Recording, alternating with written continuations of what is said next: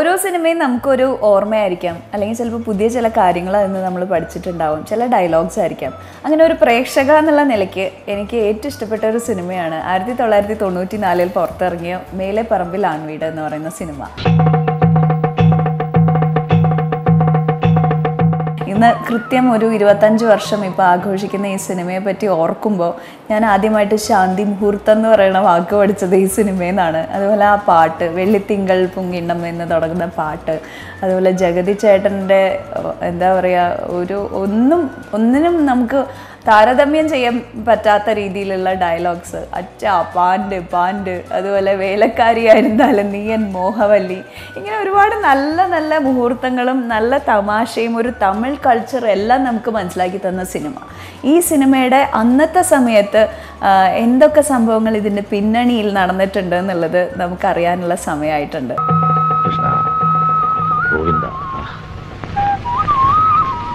ഓം നമോ ഭഗവതേ വാസുദേവായ.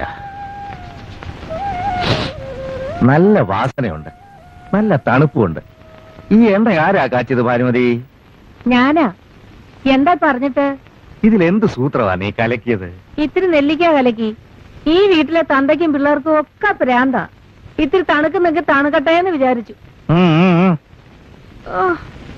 ഞാൻ ഒരുത്തി ഒറ്റയ്ക്ക് ഈ വീട്ടിനകത്ത് കിടന്ന് ചക്രശ്വാസം വലിക്കുക. നേരാവണ്ണം ഒരു ജോലിക്കാരിയെ കൊണ്ട് തരാനോ അല്ലെങ്കിൽ ഒരു കല്യാണം കഴിച്ചൊരു പെണ്ണിനെ കൊണ്ട് തരാനോ ഇതിനകത്തുള്ള ഒറ്റ ആണുങ്ങൾക്കും ചിന്തയേ ഇല്ല. അപ്പൊ കല്യാണിയും പോയോ? കല്യാണി അവയിലിന്റെ അരച്ചപ്പോ മുള കൂടിയെന്നും പറഞ്ഞ് അപ്പൊ തന്നെ പറഞ്ഞു വിട്ടില്ലേ? ശരിക്കും ഗിരീഷ് പുത്തഞ്ചേരിയുടെയാണ് അതിൻ്റെ ഒരു ത്രെഡ് എന്ന് പറയുന്നത്. ഗുഡ് നൈറ്റ് ഫിലിംസ് ഇത് വേറെ ആരെയോ വെച്ച് സിനിമ ആക്കാൻ വേണ്ടി ഗിരീഷിൻ്റെ കയ്യിൽ നിന്ന് റൈറ്റ്സ് മേടിച്ച് വെച്ചിരുന്നതാണ്. അപ്പോഴാണ് എന്നോട് ജയറാം പറയുന്നത് ഇങ്ങനെ ഒരു സബ്ജക്റ്റ് ഉണ്ട്, അതൊന്ന് കേട്ട് നോക്കാൻ. അങ്ങനെ ഞാൻ ഗുഡ് നൈറ്റിൻ്റെ ഓഫീസിൽ ചെന്നിട്ട് ഇത് എടുത്ത് വായിച്ച് നോക്കി. ഒരു 4 പേജിൽ അടങ്ങുന്നൊരു ചെറിയ ചുരുക്കം. പക്ഷേ എനിക്കതിനകത്ത് ആ കണ്ടൻറ്റ് ഭയങ്കരമായിട്ട് ഇഷ്ടപ്പെട്ടു. ഞാനതിനെ ഒന്ന് സ്വന്തമായിട്ട് ആലോചിച്ചൊരു 15 പേജാക്കി വളർത്തി. അപ്പോൾ ആ സമയത്ത് മാണി സി കാപ്പര മറ്റൊരു പടത്തിൻ്റെ ഒരു പരിപാടി ഉണ്ടായിരുന്നു. അപ്പോൾ അദ്ദേഹത്തിനോട് ഞാൻ പറഞ്ഞു ഇങ്ങനെ ഒരു സബ്ജക്റ്റ് വന്നിട്ടുണ്ട്, അതൊന്ന് കേട്ട് നോക്കണം എന്ന് പറഞ്ഞു. അപ്പോൾ അദ്ദേഹം വന്നപ്പോൾ ഞാൻ ഈ ഡെവലപ്പ് ചെയ്ത വെർഷൻ പുള്ളിയെന്ന് പറഞ്ഞ് കേൾപ്പിച്ചു. അപ്പോൾ എൻ്റെ അടുത്ത് പറഞ്ഞു ഇത് നമ്മൾ സിനിമയാക്കുന്നു, രാജസേനന് ഇഷ്ടപ്പെട്ട നടൻ, നടി, ടെക്നീഷ്യൻസ് എല്ലാം സ്വന്തമായിട്ട് തീരുമാനിച്ചിട്ടുണ്ട് അത്, കാരണം കഥ എനിക്കിഷ്ടപ്പെട്ടു. അപ്പോൾ ഞാൻ പറഞ്ഞു അങ്ങനെയാണെങ്കിൽ നമുക്ക് രഘുനാഥ് പലേരിയെ കൊണ്ട് ഇത് എഴുതിപ്പിക്കാം. അപ്പോൾ അദ്ദേഹം കൊല്ലത്തുണ്ട്, അപ്പോൾ കൊല്ലത്തൊരു സ്ക്രിപ്റ്റ് ചെയ്തുകൊണ്ടിരിക്കുക. അപ്പോൾ ഉടനെ പുള്ളി പറഞ്ഞെങ്കിൽ നമുക്ക് അങ്ങോട്ട് പോകാം. അപ്പോൾ ഗിരീഷ് വയ്ക്കും ഉണ്ടായിരുന്നു കൂടെ. അങ്ങനെ ഞങ്ങൾ അവിടെ ചെന്ന് രഘുവിനോട് ഈ കഥയുടെ ഒരു ചുരുക്കം പറഞ്ഞു. രഘുവിന് വളരെ ഇഷ്ടപ്പെട്ടു. അപ്പോൾ അവിടെ ഇരുന്നുകൊണ്ട് തന്നെ ഞാൻ ജയറാമിനെ വിളിച്ച കാര്യം പറഞ്ഞു, ഇങ്ങനെ ഒരു സംഭവമുണ്ട്.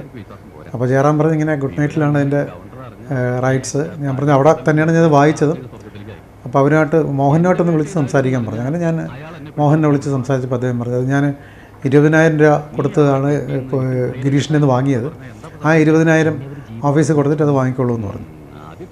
അങ്ങനെ 20,000 രൂപ കൊണ്ട് കൊടുത്ത് ആ ഗിരീഷിൻ്റെ കൈപ്പടയിലുള്ള ആ കണ്ടൻറ്റ് വാങ്ങിയിട്ടാണ് നമ്മളത് വർക്ക് ചെയ്യുന്നത്.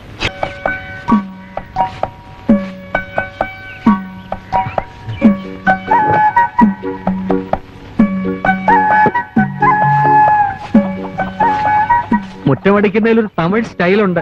എവിടെ ശരിയായ നാട്? മലയാളം ഒട്ടും അറിയില്ല. വന്ന ആദ്യ ദിവസമല്ലേ, ലീവ് എടുക്കായിരുന്നില്ലേ? അയ്യോ അമ്മ ഭാഷ പോലും അറിയാത്തൊരു പാവം പെൺകുട്ടി. വന്ന ആദ്യ ദിവസം തന്നെ ചൂലെടുത്ത് കൈ കൊടുക്കേണ്ട വല്ല ആവശ്യമുണ്ടോ അമ്മേ? നേരാ നീ പറഞ്ഞത്. ഇത്രയധികം മനുഷ്യസ്നേഹമുള്ള ഒരു മോനെ ഞാൻ കണ്ടിട്ടേ ഇല്ല. ഇനിതാ പെണ്ണെ, നീ തന്നെ അങ്ങ് അടിച്ചു വാരടാ. സ്വന്തം ഭാര്യയെ തന്നെ ചേട്ടന്മാരും അമ്മാവനും ഒക്കെ ഇങ്ങനെ ലൈനടിക്കാൻ ശ്രമിക്കുക, അവളുടെ അടുത്തുനിന്ന് വർത്തമാനം പറയാൻ ശ്രമിക്കുക. അത് കണ്ട് നിശബ്ദനായി നോക്കി നിൽക്കേണ്ട ഒരു ഭർത്താവിൻ്റെ അവസ്ഥ. അടുത്തടുത്ത മുറികളിൽ കിടന്നാലും ഒന്ന് കാണാനോ ഒന്ന് അടുത്തിരിക്കാനോ ഒന്ന് തൊടാനോ പോലും അവകാശമില്ലാത്തൊരവസ്ഥ. അപ്പം ഇത് നല്ല രീതിയിൽ വർക്കൗട്ട് ചെയ്തു. ശരിക്കും പറഞ്ഞാൽ ഇത് ഷൂട്ട് ചെയ്യുന്ന സമയത്ത് തന്നെ ഇത് ഒരു സൂപ്പർ ഹിറ്റ് എന്നുള്ള ഒരു വിശ്വാസം എല്ലാവർക്കും ഉണ്ടായിരുന്നു. വേലക്കാരിയായിരുന്നാലും നീ എൻ മോഹവല്ലി, വേലക്കാരിയായിരുന്നാലും നീ എൻ മോഹവല്ലി വേലക്കാരിയായിരുന്നാലും നീ മോഹവല്ലി വേലക്കാരിയായിരുന്നാലും നീ മോഹവല്ലി.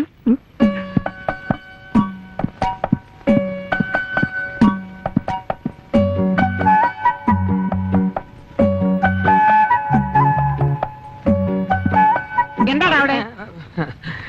ജോലി കഴിഞ്ഞെങ്കിൽ പവിഴത്തോട് ചോദിച്ചിത്തിരി തമിഴ് പഠിക്കാമെന്ന് കരുതി. ഒരു സന്ദർഭം കിട്ടുമ്പോ വെറുതെ കളയണോ? പോടാ, സന്ദർഭം കിട്ടിയപ്പോ നേരാവണ്ണം എഴുതാനും വായിക്കാനും പഠിക്കാത്ത നീയാ ഇപ്പൊ തമിഴ് പഠിക്കുന്നത്. പോടാ പൈത്യക്കാരാ, പോയി തൂങ്ങടാ, ഇല്ലെങ്കിൽ കൊന്നിടുവേ. അതിൻ്റെ അകത്തെ ഡയലോഗ്സ് എന്ന് പറയുന്നത് ഒരു നിവൃത്തിയില്ലാത്ത ഡയലോഗ്സാണ്. അത് രഘുനാഥ് പലേരിയുടെ സ്വന്തമാണ്. എനിക്കൊന്നും കാണാൻ പറ്റുന്നില്ല, നമ്മളെ പാക്ക മുടിയില്ലേ അപ്പടി ഇവിടെ എന്നൊക്കെ പറയുമ്പോൾ ജയറാം പറയും ഞാനങ്ങ് ഗൾഫിലാണെന്ന് വിചാരിച്ചാൽ മതി എന്ന് പറയുന്ന ഒരു ഹ്യൂമർ. അതുപോലെ നീയാണോടാ പറ എന്ന് പറഞ്ഞിട്ട് അമ്മ ജഗദീഷ് ശ്രീകുമാറിനെ ചോദിച്ച എൻ്റെ ഗർഭം ഇങ്ങനെയല്ല. അതെന്താണ്? ഞാൻ എപ്പോഴും രഘുവിനെ കാണുമ്പോൾ ചോദിക്കാറുണ്ട്, അതെന്താണ് രഘു അതിൻ്റെ അർത്ഥം? എൻ്റെ ഗർഭം ഇങ്ങനെയല്ല. അതെല്ലാവരും പറഞ്ഞു നടക്കുന്നൊരു ഡയലോഗാണ്, പക്ഷേ അതിനകത്തൊരു ഇന്നർ മീനിങ് ഉണ്ട്. എൻ്റെ ഗർഭം ഇങ്ങനെയല്ല, ഞാനാണെങ്കിൽ ഇങ്ങനെ ആയിരിക്കത്തില്ല എന്നാണ് ആ കഥാപാത്രം ഉദ്ദേശിക്കുന്നത്. പക്ഷേ അതിനങ്ങനെ എഴുതിയാൽ ഒരു പക്ഷേ ഈ ഒരു ഒരു ഒരു പ്രോത്സാഹനം കിട്ടത്തില്ല. എടാ നീ ഇങ്ങോട്ട് കയറി വരുന്നുണ്ടോ അതോ ഞാൻ അങ്ങോട്ട് ഇറങ്ങി വരണോ? അമ്മ ഇങ്ങോട്ട് വരട്ടെ, നിലയില്ല ചത്തു. നീ ഇറങ്ങി വരുന്നുണ്ടോ അതോ ഞാൻ ഇറങ്ങി വീഴ്ത്തണോ? സത്യം പറയാ, പെട്ടിട്ടോട്ടെന്ന് വെച്ച് മക്കളെ ഇങ്ങനെ തള്ളരുത്. നിങ്ങൾ ഒരു തള്ളയല്ലേ തള്ള. സത്യം പറയടാ, നീയാണോ? ഞാനല്ല, എന്റെ ഗർഭം ഇങ്ങനല്ല. കഥ ആലോചിച്ച സമയം മുതൽ മനസ്സിൽ ശോഭനയാണ്. കാരണം എന്ന് വെച്ചാൽ കണ്ണുകൾക്കൊരു പ്രാധാന്യമുള്ള മനോഹരമായ കണ്ണുകളുള്ള ഒരു ആർട്ടിസ്റ്റ് ആയിരിക്കണം എന്നുള്ള നിർബന്ധമാണ്. കാരണം അതിനകത്ത് അധികം വർത്തമാനം പറയാത്തത് കൊണ്ട് കണ്ണുകൾ കൊണ്ടായിരിക്കണം എക്സ്പ്രഷൻസ് കൺവേ ചെയ്യേണ്ടത്. പ്രത്യേകിച്ച് ജയറാമും ശോഭനയും തമ്മിലുള്ള സീക്വൻസിലൊക്കെ കണ്ണുകളാണ് കഥ പറയുന്നത്. വെള്ളിത്തിങ്കൾ പൊങ്ങിണ്ണം തുള്ളിത്തൂ ഉള്ളിനുള്ളിൽ താലോലം താളം തേടും കാണാപ്പൂഞ്ചത്തിലെ തെങ്കാശിക്കുങ്കുമം എള്ളോളം ഉള്ളി നോക്കവേ. ശോഭന ഗർഭിണിയായതിനു ശേഷം മീന ചേച്ചി ചോദിക്കുന്നൊരു ഡയലോഗുണ്ട്, ഇനി അവൾ നിങ്ങളുടെ പേരെങ്ങാനും പറഞ്ഞാലോ എന്ന് ചോദിക്കുന്നൊരു, അപ്പോൾ അദ്ദേഹം പൊട്ടിത്തെറിക്കുന്നൊരു സംഭവമുണ്ട്. അപ്പോൾ അത് പ്രസാദ് സാറ് കോമഡി ആയിട്ടാണ് അഭിനയിച്ചത്. അപ്പോൾ ഞാൻ പറഞ്ഞു, സാർ അത് അങ്ങനെയല്ല, സാറ് സീരിയസ് ആയിട്ട് ഭയങ്കരമായിട്ട് ഷൗട്ട് ചെയ്യണം ഭാര്യയെ. കാരണം സാർ അത്രയും ഭയങ്കര ഒരു സാത്വികനായിട്ട് ജീവിക്കുന്ന ഒരാളാണ്. ആ ആളുടെ മേലെ അവിടെ ജോലിക്കാരിയായിട്ട് നിൽക്കുന്ന ഒരു പെണ്ണിൻ്റെ ഗർഭം ആരോപിക്കുക എന്ന് പറഞ്ഞാൽ സാറിന് സഹിക്കത്തില്ല, സാറ് പൊട്ടിത്തെറിക്കണം എന്ന് പറഞ്ഞു. അപ്പോൾ ഞാൻ പറഞ്ഞതുപോലെ അദ്ദേഹം അഭിനയിച്ചിട്ട് എന്നെ മാറ്റി നിർത്തി ചോദിച്ചു, ഞാൻ ഇത്രയും സീരിയസ് ആയിട്ട് അഭിനയിക്കുമ്പോൾ ഇതെങ്ങനെ കോമഡി ആവും എന്നോട് ചോദിച്ചു. സാർ അതാണ് റിയൽ കോമഡി. സീക്വൻസിൽ ഡെവലപ്പ് ചെയ്യുന്ന കോമഡി എല്ലാം അങ്ങനെയാണ്. നമ്മൾ അഭിനയിക്കുന്ന അത് ഏത് വികാരമാണോ അതായിരിക്കത്തില്ല തിയേറ്ററിലുണ്ടാക്കുന്ന ഇമ്പാക്റ്റ്. അതാണ് റിയൽ കോമഡി എന്ന് ഞാൻ പറഞ്ഞു.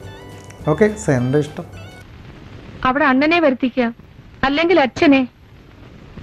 എന്നാലും ഒരു ഭയം പോലെ അവളെങ്ങാനും നിങ്ങളുടെ പേര് പറഞ്ഞാലോ? പരമനാറി പട്ടി കഴിവേറടാ മോളെ. തിയേറ്ററിൽ പടം കണ്ടിട്ട് അദ്ദേഹം എന്നെ വിളിച്ചിട്ട് പറഞ്ഞു, നിങ്ങൾ അന്ന് എന്നോട് ഇത് പറയുമ്പോൾ അതെന്ത് മാന്ത്രിക ശക്തിയാണെന്ന് എനിക്ക് മനസ്സിലായില്ല, പക്ഷെ ഇന്ന് ഞാൻ തിയേറ്ററിലിരുന്ന് സിനിമ കണ്ടപ്പോൾ എനിക്ക് മനസ്സിലായി അതെന്ത് മാന്ത്രിക ശക്തിയാണെന്നുള്ളത്. പുള്ളി പറഞ്ഞു അത് വലിയൊരു കാഴ്ചപ്പാടാണ്, അത് പെട്ടെന്ന് കിട്ടത്തില്ല. കാരണം ഞാൻ അത്രയും സീരിയസ് ആയിട്ട് അഭിനയിക്കുമ്പോൾ എൻ്റെ ഡയലോഗിന് തിയേറ്ററിൽ പൊട്ടിച്ചിരിക്കുകയാണ്, എണീറ്റ് നിന്ന് ചിരിക്കുകയാണ്. അത് ആ മാന്ത്രിക ശക്തി എന്താണെന്ന് എനിക്കിപ്പോൾ മനസ്സിലായി. കൊല്ലിത്തെങ്കി കൊന്ന എന്നാലും പറയാ, ഇവളെന്റെ ഭാര്യ, ഞാൻ താലി കെട്ടിയ പെണ്ണ്. ഇവൾക്കൊരു കുഞ്ഞിനെ കൊടുക്കാൻ എനിക്ക് ആരുടെ സമ്മതമൊന്നും വേണ്ട. ഇവിടെ ഭാര്യയാണെങ്കിൽ പിന്നെ എന്തിനാണ് വേലക്കാരിയാണെന്ന് ഞങ്ങളോട് കള്ളം പറഞ്ഞത്? അച്ഛനെ അമ്മാവനെ ഏട്ടന്മാരെയൊക്കെ പേടിച്ചിട്ട്. നീ ചെയ്തത് മഹാപാവമാടാ. താലി കെട്ടിയ പെണ്ണിനെ വേലക്കാരിയാണെന്ന് പറഞ്ഞ് അവളെ എത്രമാത്രം കഷ്ടപ്പെടുത്തി. സത്യം ഞാൻ തുറന്നു പറഞ്ഞിരുന്നെങ്കിൽ ഈ അച്ഛൻ സ്വീകരിക്കുമായിരുന്നോ? ഏട്ടന്മാരെ സ്വീകരിക്കുമായിരുന്നോ? അമ്മാവൻ സ്വീകരിക്കുമായിരുന്നോ? ഈ പറയുന്ന അമ്മ? ഞാൻ സ്വീകരിക്കുമായിരുന്നടാ. എനിക്ക് വേണ്ടത് ഒരു മരുമോളെയാണ്.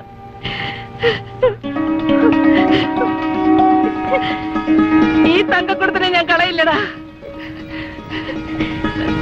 ഫസ്റ്റ് പ്രിൻ്റ് ആയതിനു ശേഷം ഞങ്ങൾ ചെന്നൈയിൽ പ്രിയദർശനെയും ഗുഡ് നൈറ്റ് മോഹനെയും പടം ഒന്ന് കാണിച്ചു. പ്രിയനെ കൂടെ വിളിക്കാൻ കാരണം ഈ പടം ആക്ച്വലി ഈ കഥ പ്രിയൻ ചെയ്യാറുന്നതാണ്. അപ്പോൾ എന്നാൽ പ്രിയനെ കൂടെ ഒന്ന് കാണിച്ചേക്കാമെന്ന് വേണ്ടി വിളിച്ചാണ്.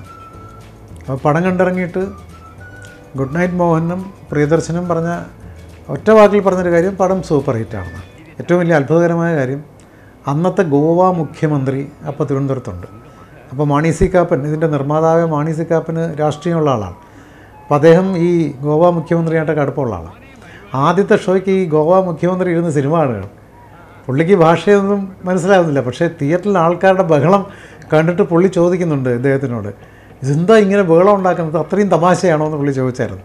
അപ്പോൾ കാപ്പൻ പറഞ്ഞു കൊടുത്ത എല്ലാ each and every dialogues sequence കോമഡിയാണ് എന്നപ്പോൾ ഭയങ്കര കയ്യടിയും ബഹളമൊക്കെ ആയിരുന്നു. അപ്പോൾ ആദ്യത്തെ ഷോ കഴിഞ്ഞപ്പോൾ തന്നെ ഈ സിനിമ എൻ്റെയും ജയറാമിൻ്റെയും ഒരു നാഴികക്കല്ലാണ് എന്നുള്ളത് ഉറപ്പായി.